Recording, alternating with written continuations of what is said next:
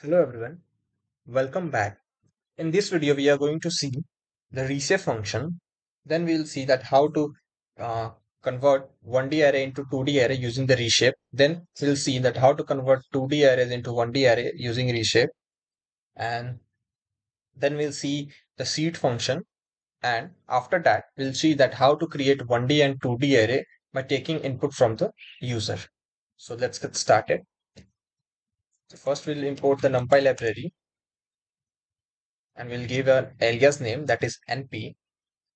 Then we will create a random array. So for that we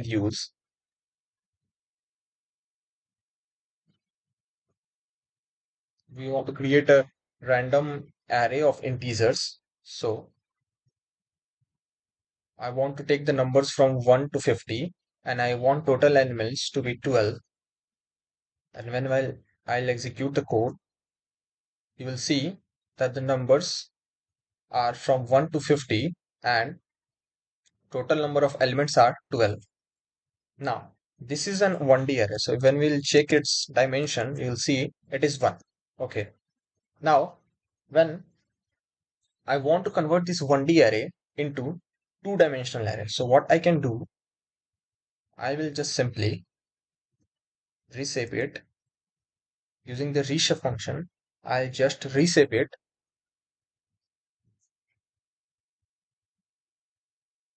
and I'll give 2 comma 6. So I want 2 rows and 6 columns, and I will store it in a different variable, arr1 variable. And when I'll call our new variable, so you will see that our 1D array, which is this array, has been converted into a 2D array of 2 columns and 2 rows and 6 columns. So we can check its dimension also. So it is 2-dimensional, and we can check the dimension of the earlier array also, that is arr.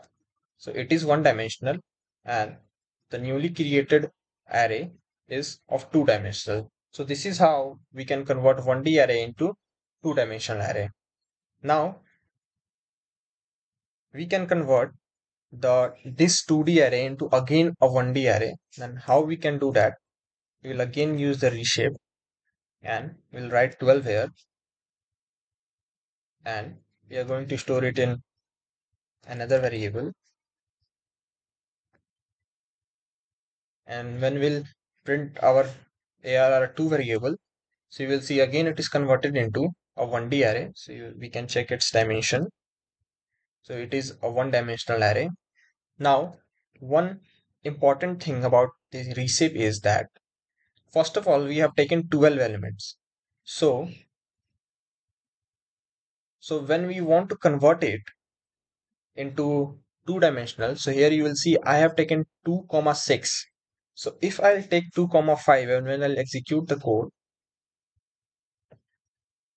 you will see it is throwing an error that cannot reshape array of size 12 into shape to 5. Why this error has occurred? Because you can convert it only uh, in such a way that the multiplication of the given rows and columns means here if it is 6, then the multiplication of 2 and 6 will be 12. So this 12 should match with this number of element present in 1D array. So we can give it 3 and 4 also, means 3 rows and 4 columns. So when we'll execute the code, it will run. But when we'll give here some another number, so that the multiplication of 9 into 3 is 27, so it is not equal to 12, so it will throw an error. So we have to remember this thing, that we can only give this two values here, the value of rows and columns, so that the multiplication of these two values should be equal to the number of elements present in our 1D array. So suppose if I'll give here 10, and now I'll give here 2 rows and 5 columns, and when I'll execute the code, so it will be executed because here the total elements in 1D array is 10 and the multiplication of these two rows and columns is also 10. So it will execute. So this was about the reshape. Now, one more thing is there about reshape, that is, I'll show you. That is what? That it will uh, take the column or the row by itself. Now, how it will do that? It can do that suppose I want two rows, but I want that the computer should take the column by itself. So what I'll do, I'll just write -1 on the column part. And when I'll execute the code, you will see that it is taking uh, 5 columns. Now I'll check with a different. So suppose I'll give here 14 and I want two rows, and then I want that it should take the number of columns by itself. So you can see here that 7 columns has been created as 7 into 2 is 14. That's right. Now suppose if I want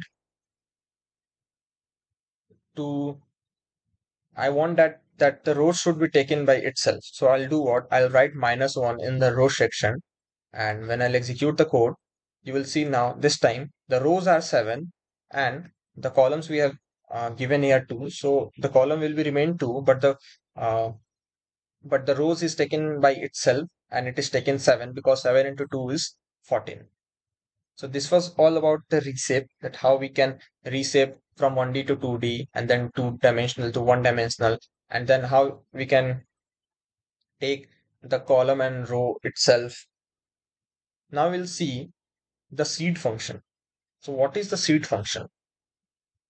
So basically seed function is that whenever we want to print the arrays of random integers, so what happens each time when we execute the code, it generates different codes. But suppose if I want uh, to generate codes randomly but fixed numbers of elements, so that the elements should be fixed, so that if I uh, run my program in one PC, so the numbers which are occurring randomly should be same if I'll run the code in another PC also.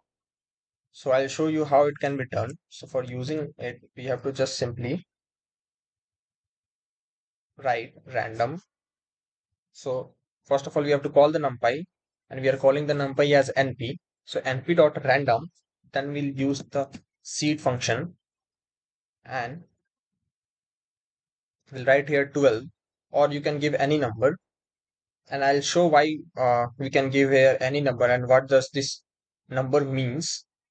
Now we will create a variable, and inside this variable we are going to create a random in array. And for creating random array, we know we have to use np.random.random int function.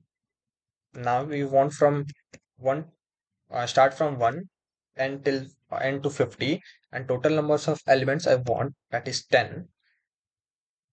And then for executing the code, I'll give my variable name, and when I'll execute it, you will see that 12, 28, 7, 3, 4, 4, 13, 49, 23, 6. These are my elements. And now when I'll execute the code again and again, you will see that it will remain same. Now, why this is happening? Because of this 12. Now, when I'll give 11 here, the number will be changed. But when I'll give 12, you will see that the number is same. When again I'll give 11, it is starting from 26, 17. Now when I'll give 12, you'll see it is starting from 12. So what happens when we use this function? So basically this function does that.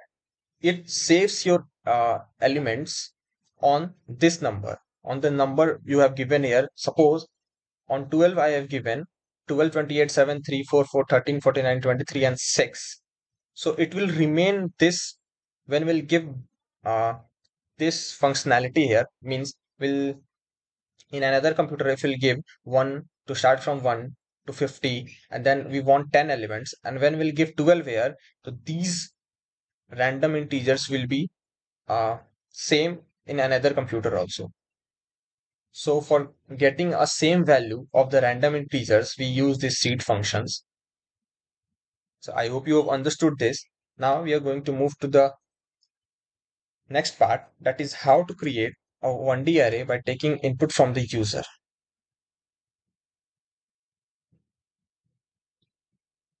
So I'll write here that create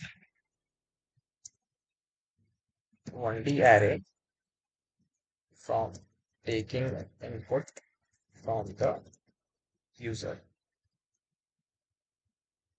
Now I'll show you that how we can create. So for creating a 1D array, first of all, we have to import the NumPy library. So we'll import the NumPy library as NP. Then we will take a blank list and then we'll take the total size of the elements. So for that, we'll take input from the user and we'll simply prompt that enter the size.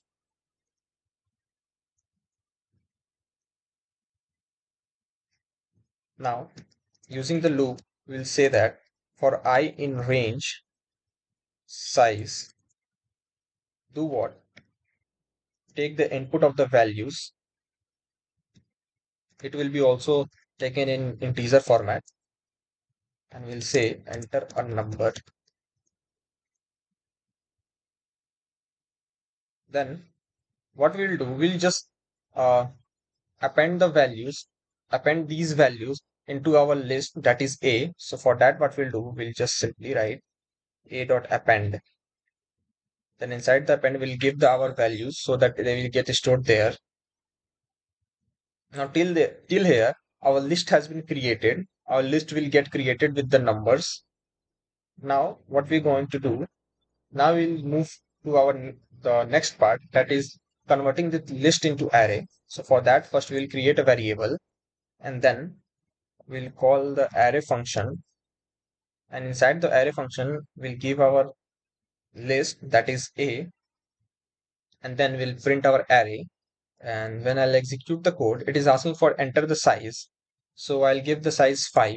Now it is asking for the numbers which we are going to enter, so I'll give random numbers, and you will see our array with 5 elements, and the numbers which we have entered, these numbers has been entered here, and our 1D array has been created by taking input from the user. Now we'll see the 2D array, that how to create 2D array by taking input from the user.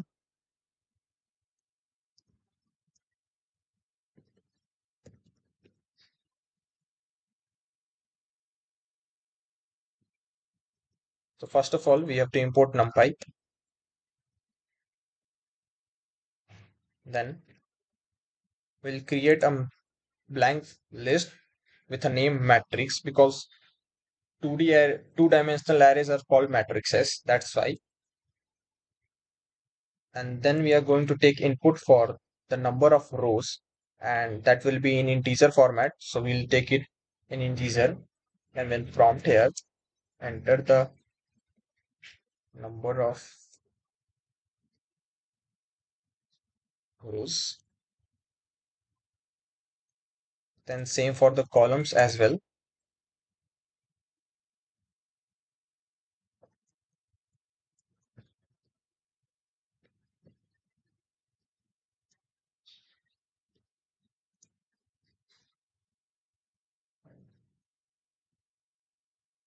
Okay. And what we'll do, we'll use the for loop. So for I in range rows, or only row, we have given only row here. What we are going to do, we'll create another list for the rows, for the row, and then we'll take a nested loop for the columns. So for range call, what we'll do, we'll take the value for the numbers,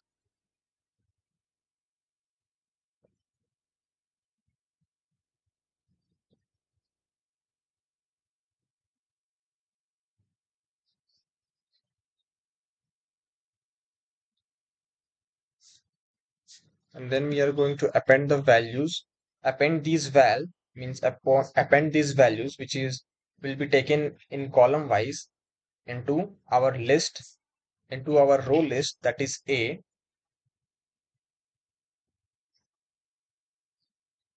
And then what we will do, we'll take this row, that is A. So we'll take this A into our matrix.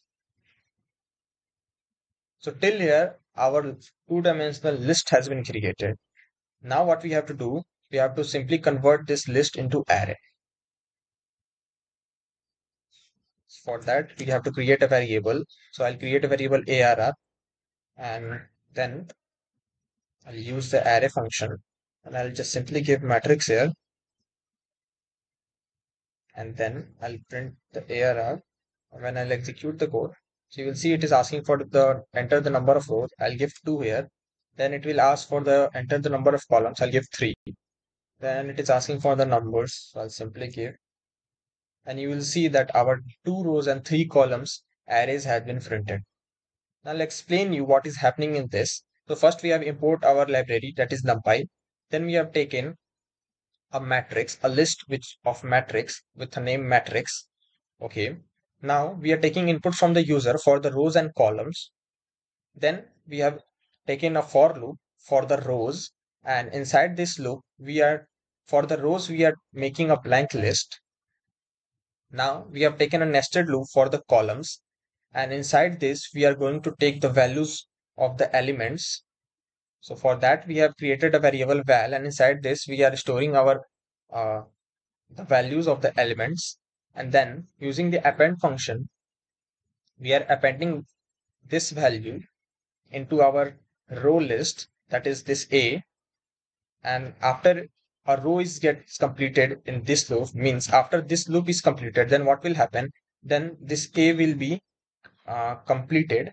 And then what we are doing, then after coming out of this nested loop, in the main loop what we are doing, we are storing this A into this main list, that is our matrix, using this line matrix dot append A.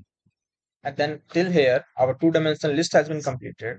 And then here what we are doing, we have created a variable arr, and using the array function of the NumPy we are just giving this list inside this array function, and then this list of matrix has been converted into array, and you will see that our array has been printed here.